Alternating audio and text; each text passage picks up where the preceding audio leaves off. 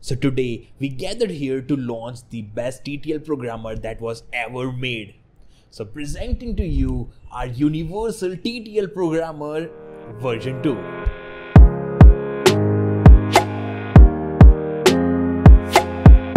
So the single programmer will help you to program almost all the microcontroller and development boards. Well, its first version was released back in 2022 and many of the makers and students loved this programmer. We also got a couple of feedbacks from our users and we heard all your feedbacks and responses to make our best ever programmer. So first, let's have a look over what changes we made as compared to the previous version.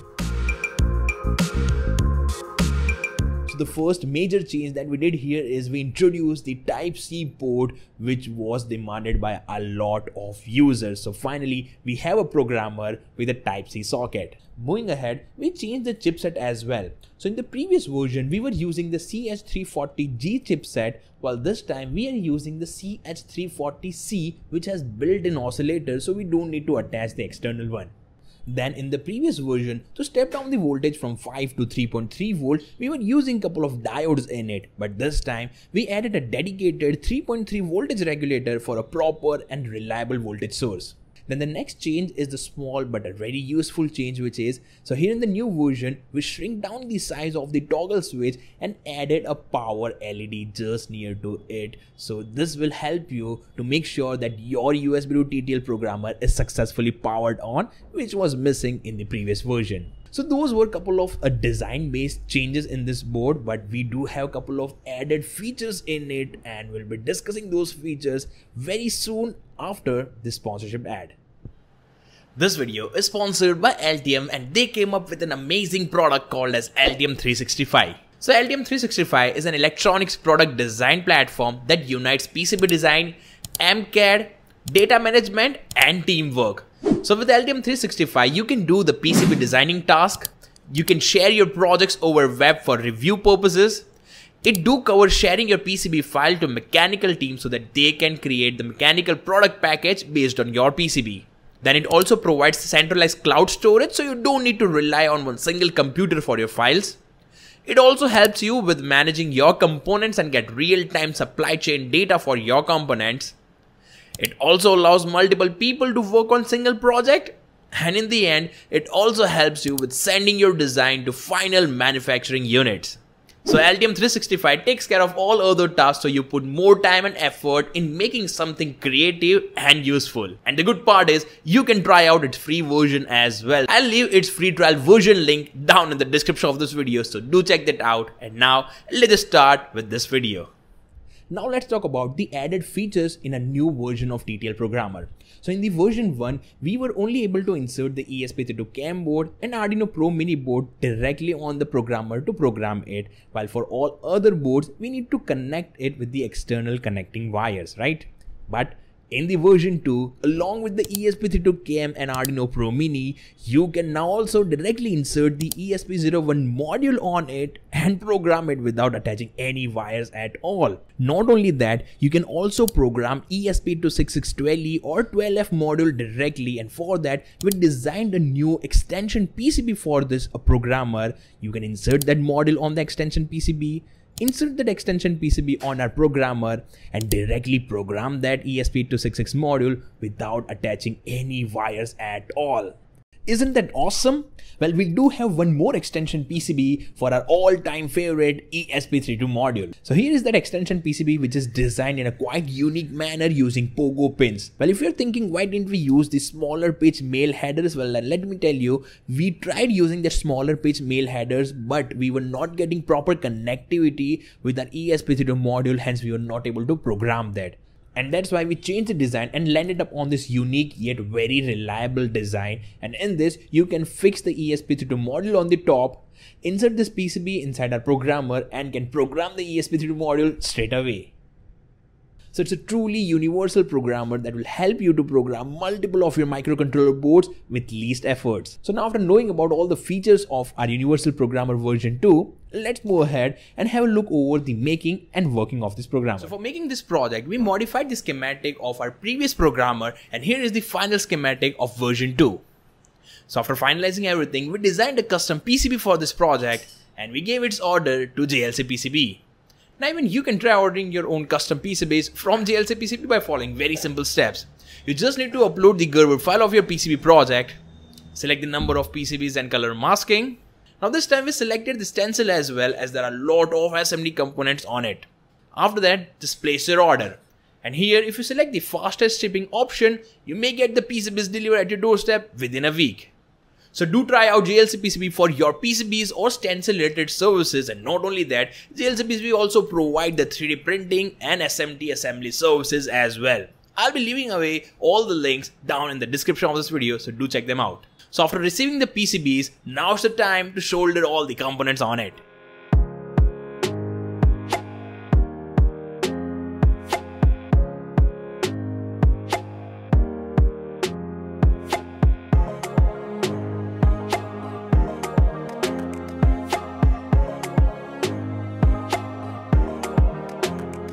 So this is the final look of our Universal TTL Programmer version 2.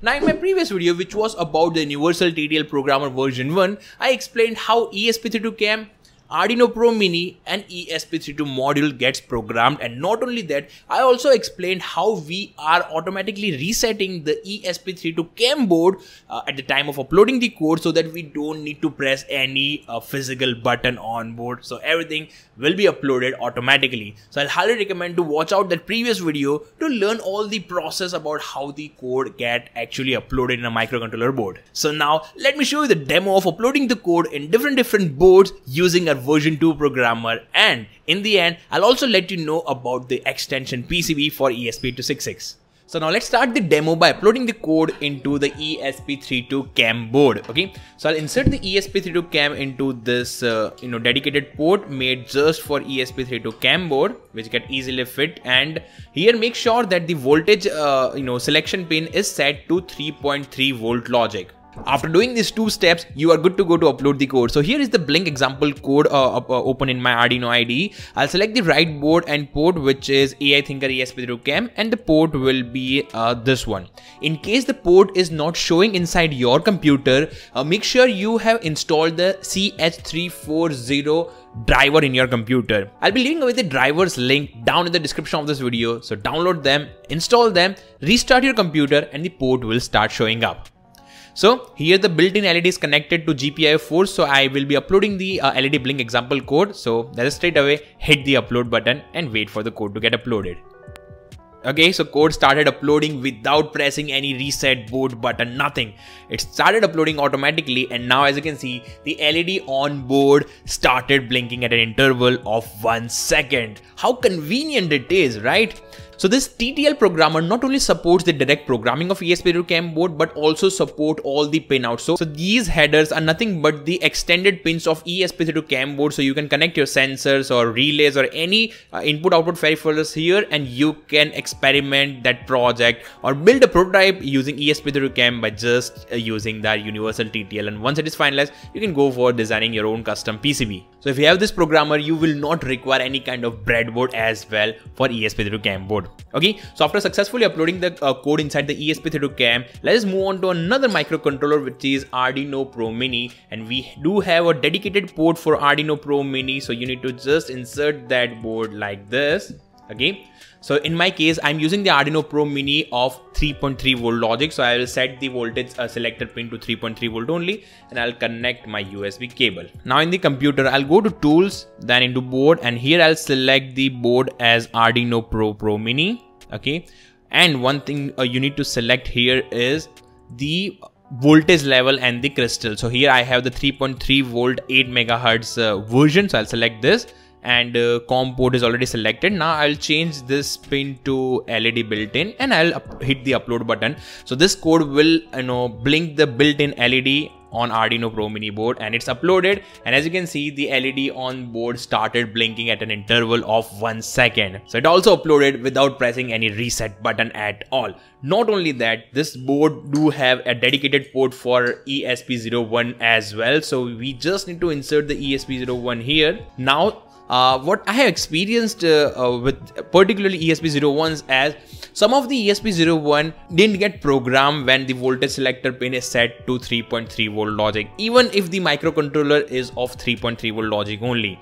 So this is that particular ESP01. So for this, I need to set the voltage selector to 5 volt logic, and then only the code will get uploaded. In your case, it may not be the same situation. So first, do try uploading the code using 3.3 volt logic level. If it doesn't upload, set to 5 volt and it will start uploading. Okay, so here what I'll do is I'll select the right board, which is generic ESP3266. After that, I'll select the built-in LED as 1 because the LED is attached to GPIO 1. And after that, I'll select the right COM port, which is hopefully selected already. Then we just need to press the upload button and let the programmer do all the task for you. Okay, the code started uploading on board automatically. And yeah, the code is uploaded, and as you can see, the LED on board started blinking at an interval of 1 second.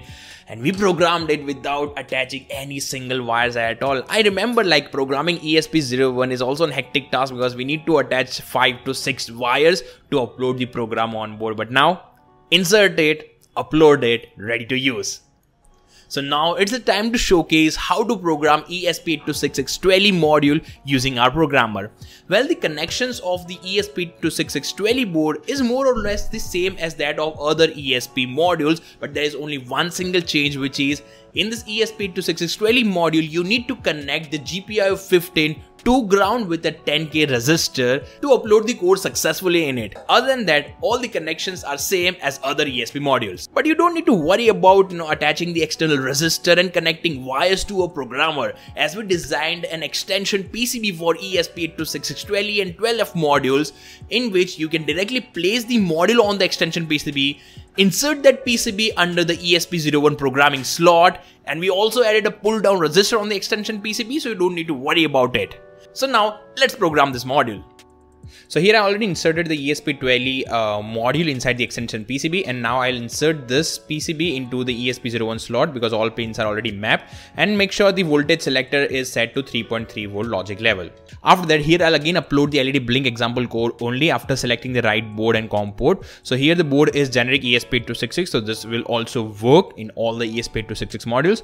The built-in LED on this module is attached to GPIO2, which is already selected, and the COM port is also selected.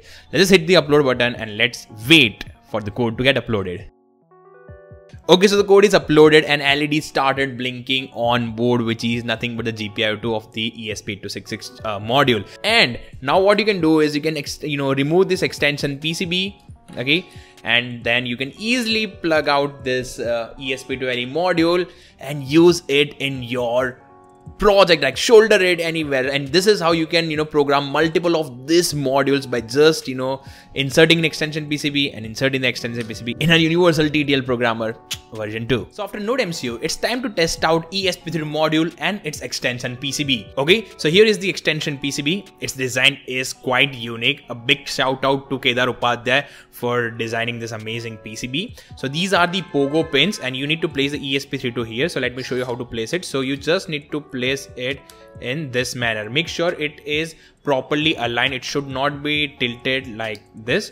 Okay, it should not be tilted. It should be in a proper straight manner, and make sure all the legs are according to this video only. So first 3 legs, then the last one, and here the last one, and the 2 legs after the 2 pins. Okay, so this is how it is connected. It's easily removable as well, and it get connected quite easily. And with the help of the springs in the pogo pins, all the pins get properly connected with the ESP32 module. And yeah, here the pinouts are same as that of the ESP01, so you can insert it inside the ESP01 programming section of our universal TTL Programmer.